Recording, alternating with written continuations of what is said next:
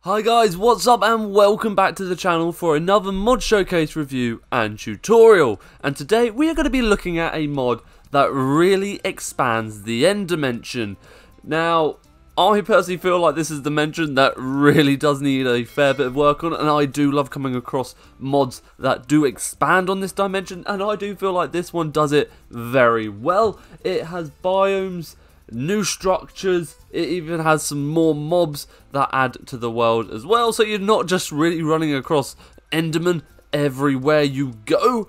But yes, we will get into that in a bit. If you are new to the channel though guys, make sure to subscribe, hit that notification bell and then slap that like button. You know what to do. So this mod is called the Outer End mod. And it is, yet again, a fairly small mod as of now. And already, as you see, we have a new biome. So, there are two biomes added. The Azure Forest, a blue and life-filled oasis filled with giant flowers and spectral flies, which are one of the new mobs added. There is also the Crystal Crag, a barren stone landscape made of arches and crystals, which grow slowly over time, which I personally love as a feature. So it's an evolving, growing landscape. It changes, so you might think you've been to somewhere, but can you really tell? Because it does change. So let's go take a look at the Azure Forest for starters. And yeah, we can already see the other landscape over there. So we of course have the chorus trees, but let's take a look at this forest and some of the beautiful stuff it has to offer. Yet again, this is a fairly small mod as of now, and I do look forward to them bringing in more expansion to it. There are of course other end mods out there which I will say do add more. They do add more to this mod than, let's change that to hard, than this one currently does, but I've got a lot of faith in this mod. Reading up about it, that is going to bring a lot more stuff to the end dimension. And as I said, currently the mobs they've got in are really cool and they are really awesome as well. So this is the Azure Forest. Soak it in, guys. Soak in the beautiful blue trees of life. Yes, it is a great looking area and I can't wait to explore this in survival. I personally think it's going to be great fun.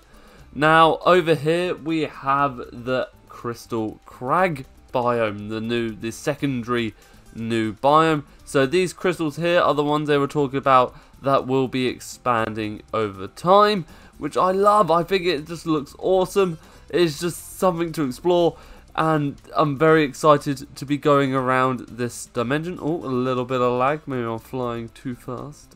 But yes, very excited to be exploring this with all the new structures in it as well. And speaking of structures, there are new structures.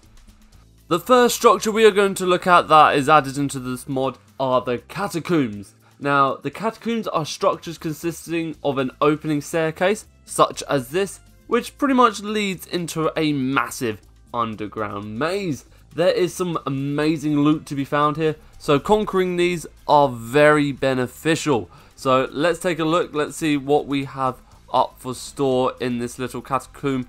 It would be great if they added some maybe traps, trapdoors, things like that to really spice it up for our adventure. After a bit of hunting, we eventually found the end of the catacombs, and it had some iron goodies in there for us to take as well, but nothing too amazing, I will say. So when it was saying that there's some really great stuff in here, I mean, it's okay stuff. It's stuff that you're not going to be able to obviously find in the end. So if you are playing purely to stay in survival in the end, then these are very, very useful to conquer. So I thought while we were at one of the end cities, we might as well look at some of the mobs found in this new mod. And one of those is the chorus squid. Now these guys, they're found blending in with the chorus plants. They will propel themselves through the air to attack you. They have very, very dangerous attack, barbed teeth here. down where their tentacles should be. They are scary, they are fast, and we will take a look at their attack in a minute. The other mob I was going to show you, where has he sort of run off to? He was around here chilling, grilling a second ago. Oh well, we'll just get him, unless he's blended right in. I just can't see him. That'd be really... Oh, have I circled back home? No, that must be something else. Okay, let's get out the spectral fly. So these guys are found in the Azure Forest, as I mentioned earlier. These are they are ambient creatures native to the Azure Forest. They change their color depending on their surroundings, which I think is pretty cool. It's like a chameleon sort of effect. There you go, you sort of saw that change. So there you go, you get the color here, and then wait for it, boom! That is awesome. I really do like that indeed. The next mob we have is going to be the Purple Golem. Then we'll take a look at these guys as well while we're here. So the Purple Golem is what I thought we would see, made out of obviously the purple bricks. They tend to be defending the end cities and the end towers. They are just awesome Cyclops-like looking creatures. As I said, they spawn in the end cities and will hurt you if you get too close. They are strong, so be careful when approaching them. It just makes tackling the end cities that bit more challenging, which yet again I really like. If you watched my Nether survival, you know how much I just alone struggled with the shulkers, let alone with these guys guarding it as well. Now it's going to make it very, very interesting indeed. Next up we have hopefully I pronounce this correctly, the Himmelatitis. Spawn in the end towers, labyrinths, and will swarm you and bite you. So these are actually found in one of the new structures, the end towers. Sadly, I haven't been able to find one of them as of yet. I'm going to keep searching though. But in the end towers, they have a labyrinth beneath them, and you will find swarms of these guys around. And as I said, they will swarm and attack you. You don't find one by itself. If you do see one, there will be a pack following closely behind. One-on-one, they don't do too much damage, but in a pack, they definitely do. Now we have the Entombed. The Entombed are guards of the catacombs.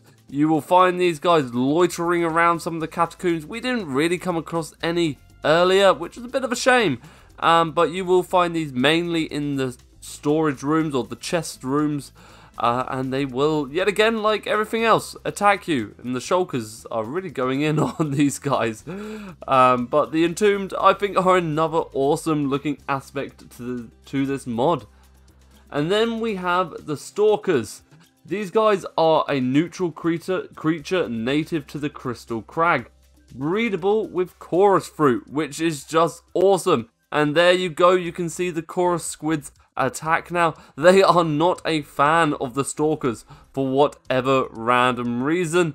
These guys remind me of that sort of new creature that was rumoured to be added to the overworld aquatic scene. So it looks like a redone version of that, which I think is really awesome, to be honest with you. But I want to know what your guys' opinion is on that. But there you go, guys. That pretty much sums up what this mod has to offer. It doesn't have its own separate tab, it's all blended into the main interface, but just another aspect for you.